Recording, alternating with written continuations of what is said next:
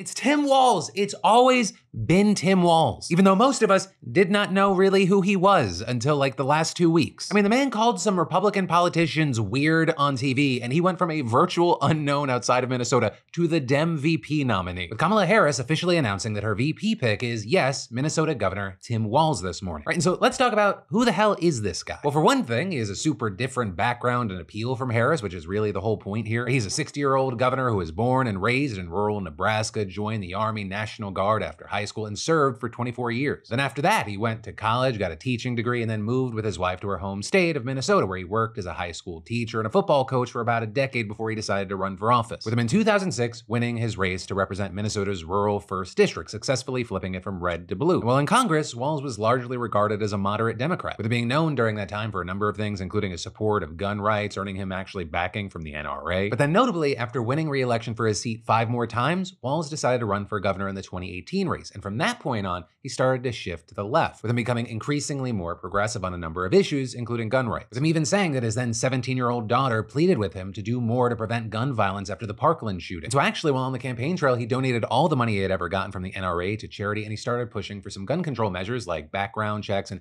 getting rid of reciprocal carry agreements between states. And while he now supports some restrictions, Walz himself is still a gun owner who hunts birds and is proud of it. But then also, beyond guns, his progressive shift expanded to plenty of other issues as well after winning the race for governor, with Vice President Harris even noting many of the progressive policies that he's enacted since taking office in her post announcing it, with that including tax cuts for working families, setting paid family and medical leave requirements, and making Minnesota the first state to pass a law providing constitutional abortion protections after Roe was overturned. But then also, beyond what Harris listed, Walz has enacted a number of other high-profile progressive policies, with this including providing free college tuition for low-income students and free meals for school children, legalizing recreational marijuana, and creating protections for trans folks. He's also championed environmental policies, with the New York Times even describing him as one of the nation's most forceful advocates for tackling climate change. But again, what's really wild is how quickly he has blown up, right? Because he has gained a lot of national attention in recent weeks, largely due to numerous mainstream cable news appearances that have gone viral, with him specifically there getting traction and centering himself prominently in the national discourse by repeatedly calling Trump, Vance, and other Republican politicians weird. We do not like what has happened where we can't even go to Thanksgiving dinner with our uncle because you end up in some weird fight that is unnecessary. and I think bringing back people together, well, it's true. These guys are just weird. And it's, you know, they're running for He-Man Women Haters Club or something. These are weird people on the other side. They want to take books away. They want to be in your exam room. That's what it comes down to. And don't, you know, get sugarcoating this. These are weird ideas. Listen to them speak. They're awkward. And it stems from who's asking for this crazy stuff? Who's asking to raise the price of insulin?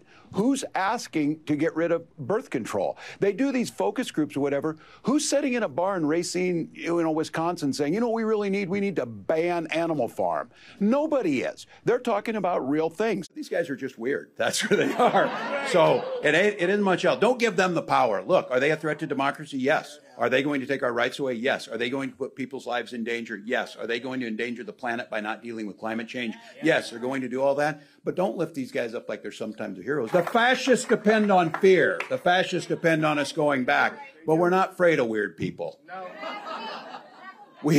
We're a little bit creeped out, but we're not afraid. You know, that viral appeal, it absolutely slingshotted Walz into the public eye and the VP pick. I mean, he's got this certain charisma that a lot of politicians lack. He has a kind of accessibility to him. He explains things fantastically. I think a lot of Democrats, when they're talking about policy or they're trying to defend something, they emit something that's a bit like a word soup fucked a thesaurus. And it feels like he's got this down-to-earth, likable, relatable thing going. You know, as far as wider net appeal, he's a vet, a gun owner, a former teacher. He's the first Democratic VP pick since fucking 1964 that hasn't gone to law school. He's got a long record as a moderate, but he's also implemented sweeping progressive policies. And notably, he's able to speak and defend those policies in a way that I think most people understand. What a monster. Kids are eating and having full bellies so they can go learn, and women are making their own healthcare decisions. Right, and so while he's not staunchly middle of the road and from a swing state like most of Harris's other top contenders, the idea here is that he will actually appeal to more voters in more states. Right? You know, rather than just targeting one key state with a more zeroed in pick who might not have as much appeal in other key states. Which, you know, definitely was one of the big appeals of a Josh Shapiro as VP. It's widely believed that the road to the White House could be paved through Pennsylvania. But also with Walz specifically, while Minnesota might not be a key state, other Midwestern states like Michigan and Wisconsin absolutely are. And there are many that believe that Walz's Midwestern roots and Big Ten platform will help the campaign a lot in those battlegrounds. You know, that's definitely something that we've seen reflected in a lot of responses from a ton of people across the political spectrum who have cheered Walz's selection. Right, you've got Nancy Pelosi characterizing Walz as right down the middle, calling him a heartland of America Democrat, but that also echoed by other moderates, including many who were top contenders to be Harris's VP and who applauded the selection, with some like Pete Buttigieg notably highlighting Walz's Midwestern voice. But then also equally important, there we saw a ton of progressives rallying behind the pick, like Representative Ilhan Omar, who represents Minnesota, as well as AOC, tweeting, Vice President Harris made an excellent decision in Gov Walz as her running mate. Together, they will govern effectively, inclusively, and boldly for the American people. They won't back down under tight odds either. From healthcare to school lunch, let's do this. We also saw some anti-Trump Republicans applauding Walz's selection. But then, of course, on the other side, we saw most conservatives railing against Walz, with many of them, including Trump's campaign, painting him as far left, with a campaign spokesperson calling Walz a dangerously liberal extremist who is obsessed with spreading California's dangerously liberal agenda far and wide and